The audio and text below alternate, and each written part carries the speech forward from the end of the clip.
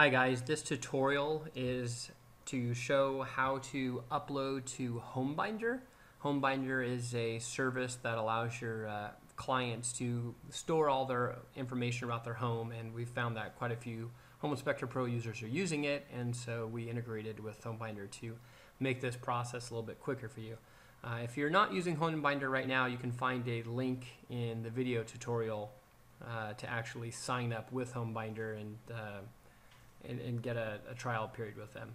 To use it, it's extremely simple. First, you need to set up your account information. Go to Internet, click on HomeBinder connection information. It'll ask for three things: your route name, your API key, and your template ID. This information is given to you by HomeBinder when you set up your account with them. So once you've entered that information will store with your copy of Home Inspector Pro. And then when you're finished with each inspection, simply go to Upload Report, create HomeBinder,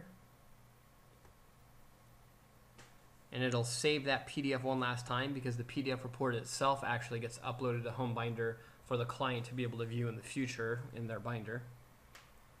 And you'll see the inspection being uploaded. That's it.